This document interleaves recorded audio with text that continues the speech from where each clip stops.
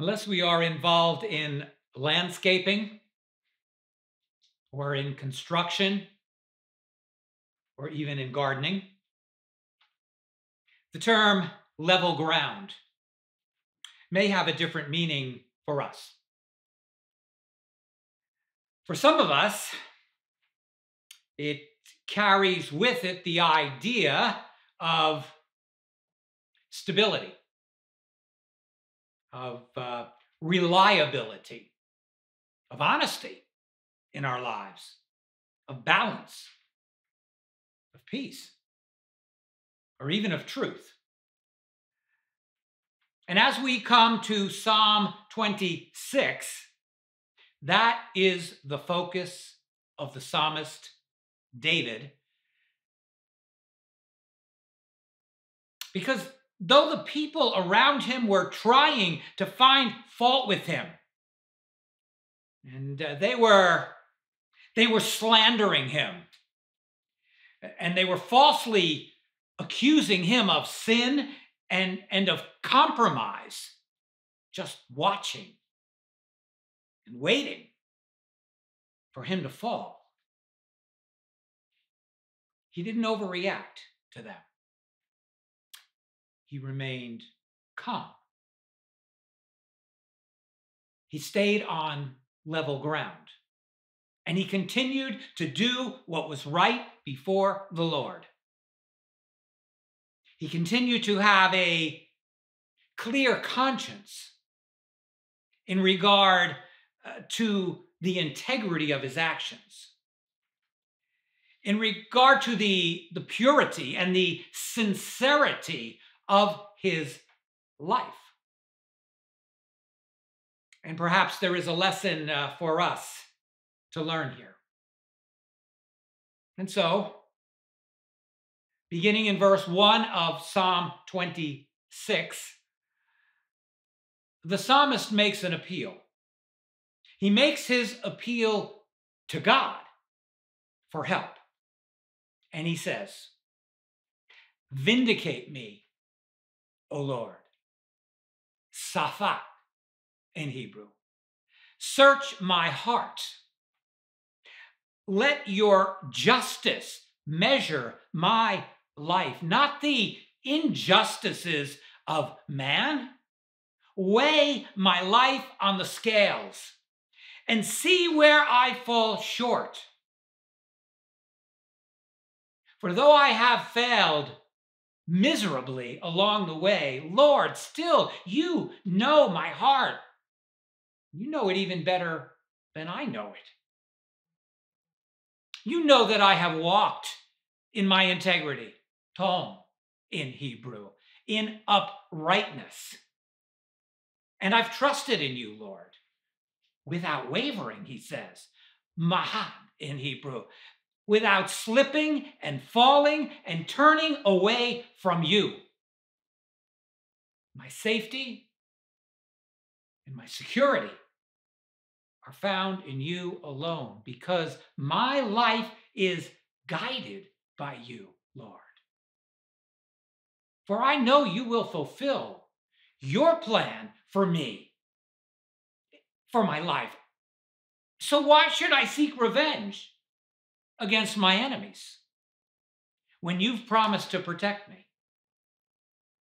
So I will walk on the level ground of your will for me, on the level ground of your word to me.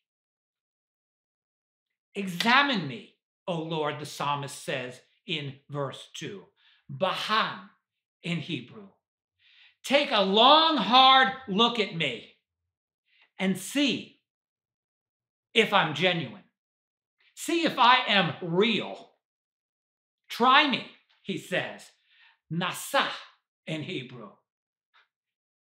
"Put me in the fire of affliction, if that's where I must be. And in my difficulty, test my mind, my motives.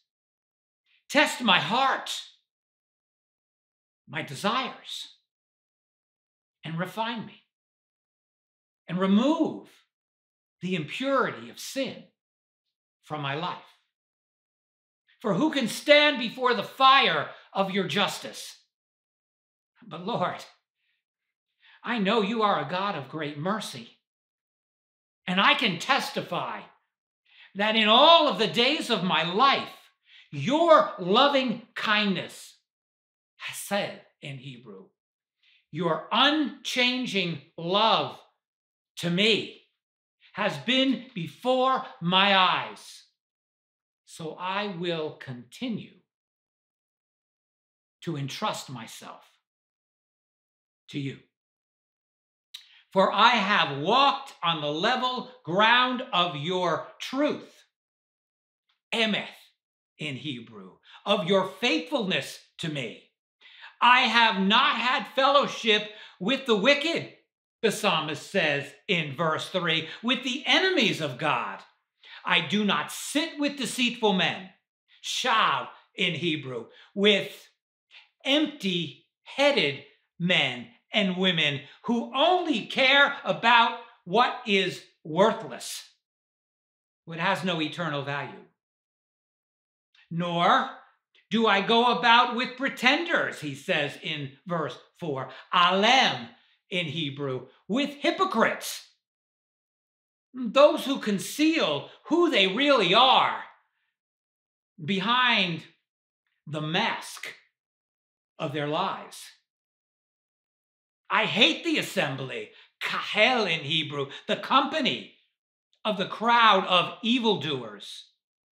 David says in verse 5, Ra'eh, those who act wickedly and do harm and who bring disaster upon others and who lead others away from God along with them. And he adds, I will not even sit at the same table with the wicked and enjoy their company.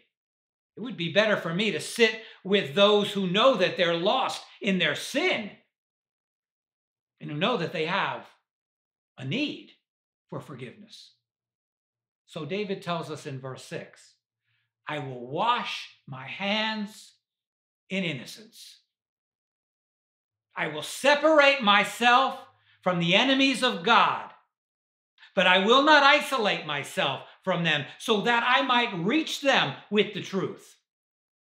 But at the same time, I will not participate or condone their evil ways. I will not keep silent. And so with a clear conscience and with a cleansed life, a life cleansed by God, a life that has been cleansed by the blood of Christ, I will go about your altar, O Lord, coming to you in worship and in praise, that I might proclaim the glory of your name. He says with a voice of thanksgiving. Let them all snarl and growl at me like wild animals with a voice of hatred. Still, I will declare all of your wonders. I'll declare all of your mighty deeds. I will never cease to declare your mercy to me, no matter what happens to me. I will not keep silent. O Lord, he says in verse 8, I dearly love the habitation of your house, mahom in Hebrew. I love to be in your presence with the people of God, the place where your glory and your majesty dwells.